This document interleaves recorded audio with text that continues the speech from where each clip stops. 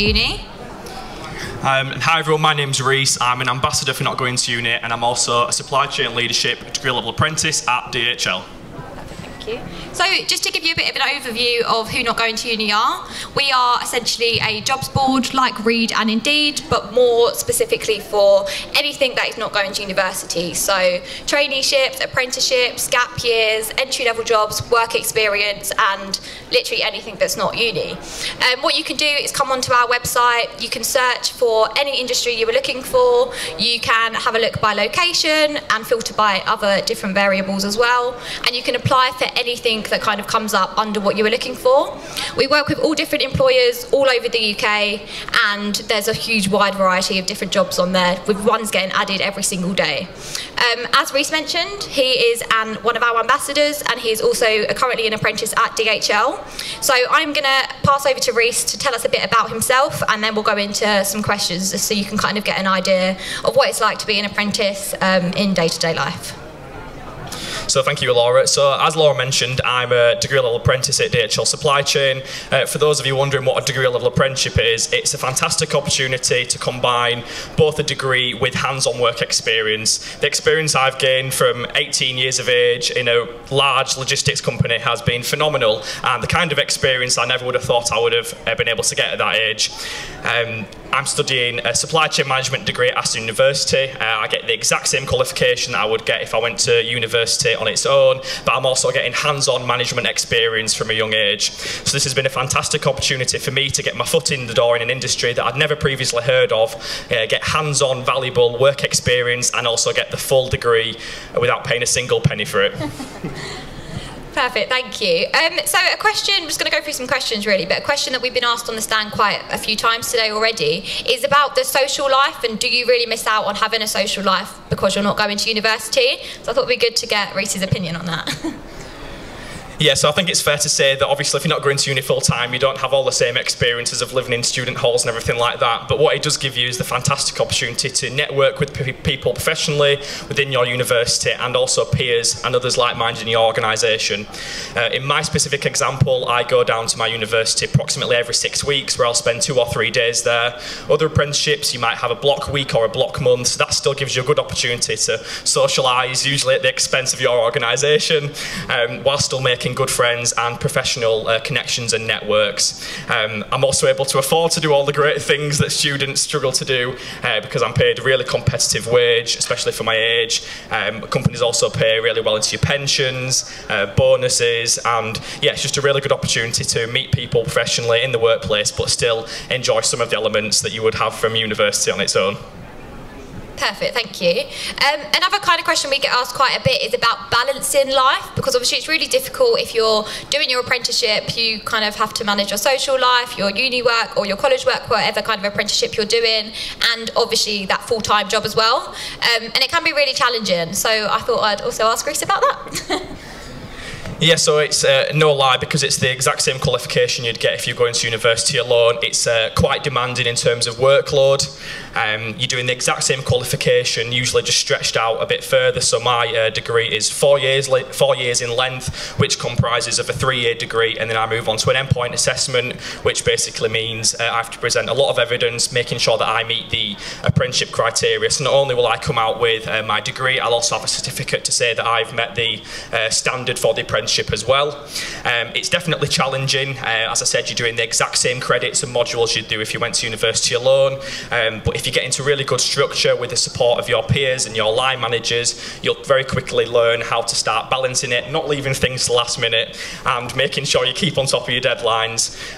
For me, I take roughly 1 day a week, which comprises of usually a lecture in the morning, and then I'll complete my assignments, so the work in that afternoon. For other people it works differently. It just depends on your organisation, your role, and how to best manage your time. Some people like to take an afternoon and a morning. It really just depends on your workload and what you've got going on.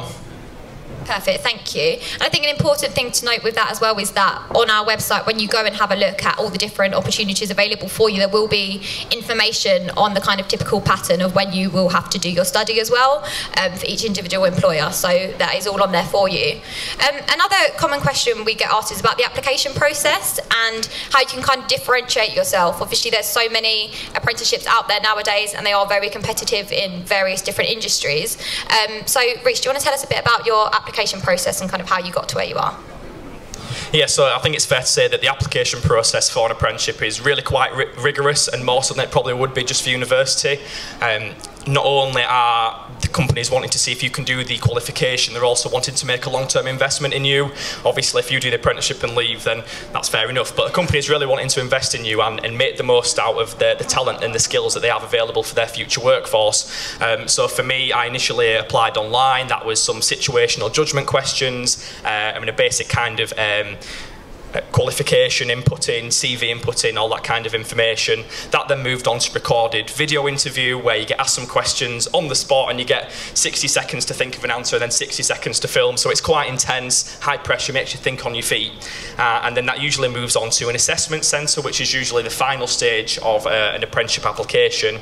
That usually involves a team building task, teamwork task, a one-to-one interview, and then maybe presentation. They're really trying to see what sort of skills you have, soft skills, and really try and spot potential in you. They are rigorous, but it's all for the right reasons. You're trying to invest in a company as much as they're investing in you, so it's really good that they can see that dedication and commitment and see that you're going to be the right fit for them, because the last thing they want to do is put you under the spot in an apprenticeship where you're not going to be able to achieve the results that you need to achieve or be able to manage the deadlines and the expectations of that. I think it's really important to understand that they're not always a walk in the park, but a good way to manage that is by researching the company you're applying for, researching the roles, taking a bit of time out to actually understand what it is you can bring to an organisation, but what they can bring to you. Make sure you have questions to ask them. It doesn't necessarily have to be a one-way thing. If you're being interviewed, you can always ask them questions about what are they going to bring for you, what does the future look like, and what opportunities can they give you, because those are really the thought-provoking conversations that will make a company see that you're looking into the future, you're trying to get the most out of the opportunity for them. And I think the most important part is actually just being yourself. It sounds really quite simple, but if you're trying to put on a facade that's not really you, if you're getting through to the final stages and you're not actually being yourself, they might see you as being someone who's maybe not suitable, or you're trying to sell yourself on something you're not capable of doing, which is really quite a detrimental mistake, which will impact potentially 2, 3, 4 years on this journey, which might not be right for you. So it's really important to be yourself. They'll probably spot something in you. You're usually faced with lots of different assessors, people who are professionals at finding the right kind of people. So being yourself is really quite important in this process. Yeah, no, absolutely. And also with that, with the application process and interviews and things like that, on our website we do also have a blog section. On our Instagram and YouTube we also have videos which kind of take you through the process. So if you don't even find an opportunity on the website, which we hope you do, of course, but if you don't, there are those resources for you as well, so that you can use them for applying for different apprenticeships through other methods as well. Also, Reece, I thought it would be good to ask you just about the day-to-day kind of life you have, and also about the placements you do. Obviously with a lot of different apprenticeships you kind of take placements through different sectors of the business and in different sectors of what your apprenticeship is in, so it'd be good to hear about that as well. Yeah, so my scheme that I'm on is 4 years long. This will vary from employer to employer and level of apprenticeship. Usually degree level apprenticeships are around 3, 4 or 5 years long, depending on what level they are, but it's a really good opportunity to gain different experience and different placements. So on my programme I have 2 2-year placements, which gives me a really good opportunity to start to learn the groundwork, the basics, and then start to put those into play. So I've just spent 2 years working in one of our large transport operations for a high street retailer. Not many people really understand what supply chain or logistics is, but given the 2-year placement, I've been able to really understand what that is from someone who's had very little experience as a fresh-faced 18-year-old, not knowing about the world of work, to actually be able to start taking real management responsibility at a young age and have a real impact and detriment on the operation. So this has given me a really good understanding of how to build my soft skills, start to put my apprenticeship into play, because more often than not, your qualification will be built around your day-to-day job. So I've been able to really start to implement my learnings, take my workplace back back and put that into my degree and really get a good combination of the two. I'm now moving on to another placement at Manchester Airport, which is a really good opportunity again to learn in a different environment, gain different skills, work with different people, so that when I come out of my apprenticeship, I've had 2 really good strong placements. Maybe they're where I want to take my future, maybe not, but it's given me a really good opportunity to gain that experience with no strings attached. Essentially, you do have a really good position as an apprentice where people are really keen to invest in you. There's opportunities to make mistakes, go out there and learn, and make the most that you've got. You can get into meetings, you can, gain some really good experience that you might not get if you were just going for a normal job whilst you fall under that apprentice banner. So it's a really good opportunity to gain different experiences and different placements. That will vary, like I said, from employer to employer, but more often than not, they'll move you around the organisation so you get a really good understanding and general knowledge of the business. Perfect, thank you.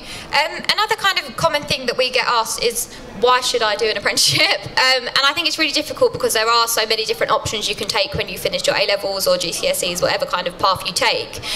So I guess, Reece, why did you choose to do an apprenticeship, and what kind of advice would you give to people considering doing one? Yeah, sure. So I think for me, the apprenticeship route stood out, although it was quite hidden a couple of years ago, especially during the start of COVID and going through high school. I was really encouraged to go down the university route, and although I wanted to continue to progress academically, I was quite career and work driven and found that the apprenticeship was the good opportunity to combine both of them and get the best of both. In a competitive job market nowadays, experience usually speaks louder than qualifications, although that's not always the case. Having that hands-on work experience can really set you apart from others and really make your qualification relatable. So for me, it was being able to combine the two, get my foot in the door in an industry, and also earn a competitive salary. I think that's one of the biggest drawers for apprenticeships. You start earning from day one. Obviously, different companies and different sectors will pay different salaries, but I was earning a really competitive salary for my age when I just started at 18. So those were sort of two of the main reasons. It basically just gives you an opportunity to learn something you might not have had the chance to learn about before, and just open your doors to different ideas and different prospects. I originally did A-levels in maths, physics and IT, thinking I wanted to do engineering. However, I quickly discovered from applying for different things that engineering was something I was interested in, but when I was applying through different companies, I found other things that I was interested in and other prospects and potentials that I could see myself going down. So for me, it was really about broadening my horizons, applying for different opportunities, and learning around the world of work and what industries are out there. Perfect, thank you. Is there anything else you want to add? Just generally. No, we'll see if there's any. Yeah, I was going to say, does anybody have any questions initially? Okay, I'm going to take that as a no. We are also outside on a stand just to the left here, so if anybody does have any questions, please feel free to come and talk to us. Yeah, I think that's kind of it, isn't it? Yeah. Thank you very much.